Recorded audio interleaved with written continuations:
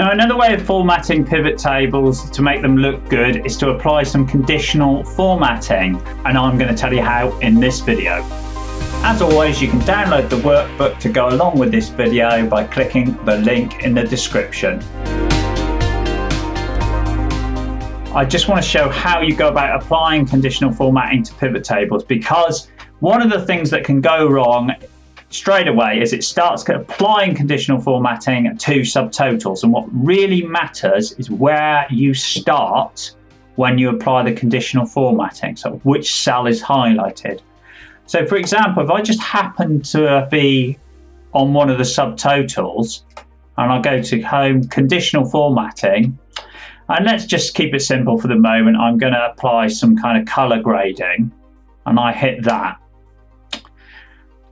Now, that will just do that one cell as things stand, but you'll see next to it you get this little icon here, and if you click down on here, you apply formatting to, for example, all cells showing sum of sales. Now, if you do that, you'll see that it includes the grand total. So the green number is obviously the grand total of everything. Makes everything else look quite bad. You can't really tell what's going on for a tool, for example, within office supplies. Everything looks pretty bad.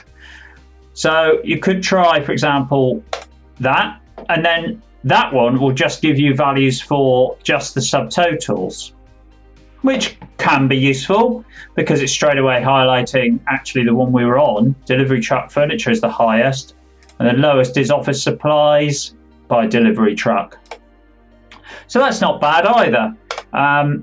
It's a bit annoying that you get this button seems to be disappearing all the time, but yeah, anyway, yeah, by refreshing it you get rid of that.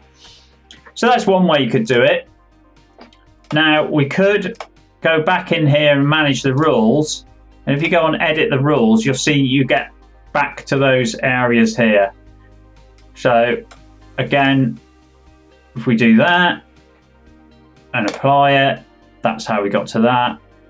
Once that button's gone, you see we've got to do it all the hard way. We've got to go through manage rules, go in here, edit the rule, back to that, okay, apply. Now I'm just going to delete that rule completely now, so we can start again.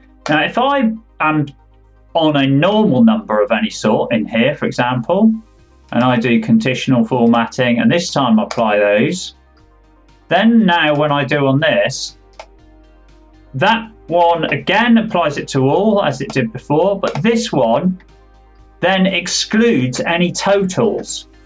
So this gives us a genuine color grading, like a heat map of sales, of purely actual product sales and delivery methods, which is much more likely to be what we're going after in the first place. So absolutely key, you pick on the right thing before you start adding your conditional format. And just know that whilst this button is highlighted, it's kind of useful because you can switch it around, get it looking like what you want. But as soon as you refresh the data, the button disappears and you will have to go back to here, manage your rules or clear them, for example, manage the rules, click on it, edit the rule, and there you go. And that applies to any kind of conditional formatting. So if we cancel that and delete that rule, okay, it might be something simple. If I'm just going to swap this out for profit.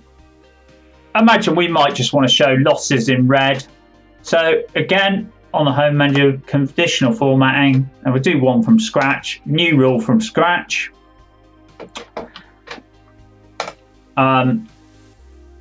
We could pick only ones that contain, and then the cell value less than 0. And let's just pick, we're going to fill it with red and a white font. So we'll have it looking like that. Now, that's done nothing, as you can see. And the reason for that is that we just put it on the selected cell. So if I was to do that, just OK that and apply it, You'll see we've now included the grand totals, same as before. We perhaps don't want that. Go back to conditional formatting, manage the rules again, edit the rule, this one, this option down there, hit OK, apply that, and sorry, that is now applied.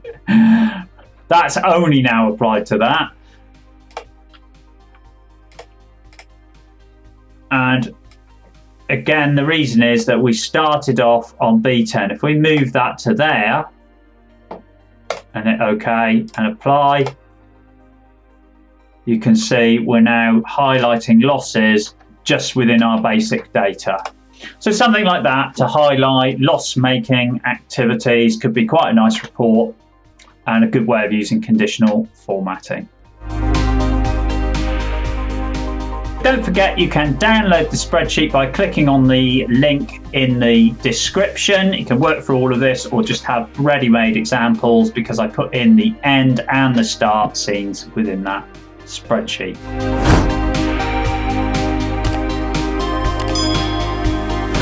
You've been watching Up for Excel, where we aim to get your Excel skills up and your task times down. See you soon.